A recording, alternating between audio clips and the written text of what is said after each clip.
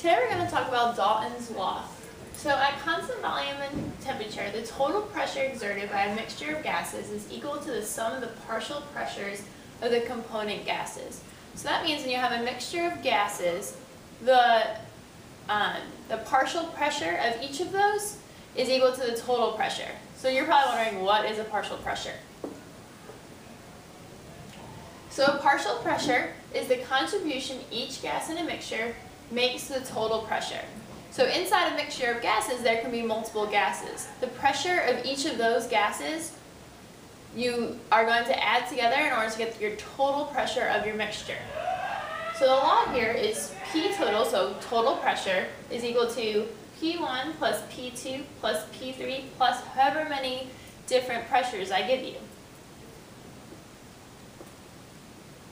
So an example problem for this would be, air contains oxygen, nitrogen, carbon dioxide, and small amounts of other gases. What is the partial pressure of oxygen if the total pressure is 101.3 kilopascals and the partial pressures of nitrogen, carbon dioxide, and other gases are 79.10 kilopascals, 0.040 kilopascals, and 0.94 kilopascals, and those are lined up respectively. Alright, so let's figure out how to do this. So let's write down all of our givens first. So we're told that P total is equal to 101.30 kilopascals. Then we were told that nitrogen has a partial pressure of 79.10 kilopascals. We were told that carbon dioxide has a partial pressure of 0.04 kilopascals.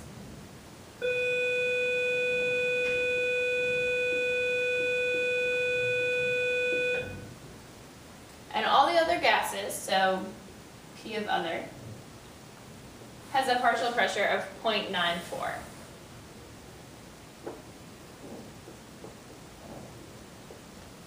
And the question asks us, what is the partial pressure of oxygen?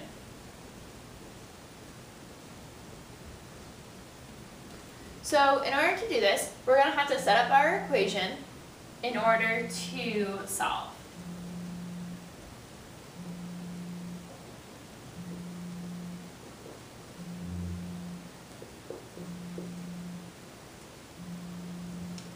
So we can go ahead and write in what these are.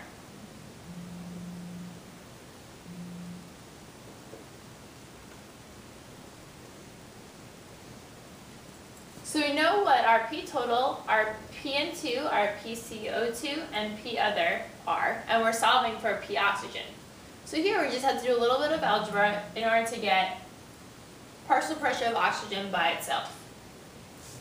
So what I'm going to do is I'm going to rearrange my equation just like I always do. So it's going to be P total minus PN2 minus PCO2 minus P other is going to give me partial pressure of oxygen. Now I can just plug in my numbers. So P total is 101.3 kilopascals minus 79.10 kilopascals minus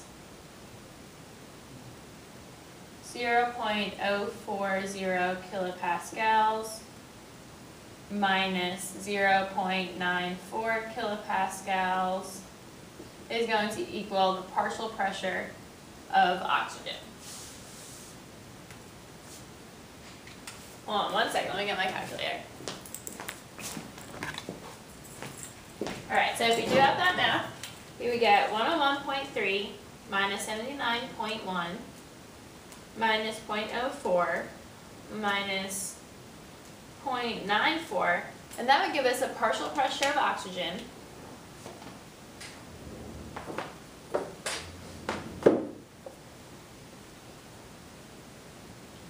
equaling 21 kilopascals. Have to make sure to use the right amount of significant figures here. So our smallest amount of, 21.2. So like I said, we have to use the correct amount of significant figures. When we're adding and subtracting, we're looking for the number that has the least amount of decimal points. Here it is 101.3, so we have to make sure to have one place past the decimal point.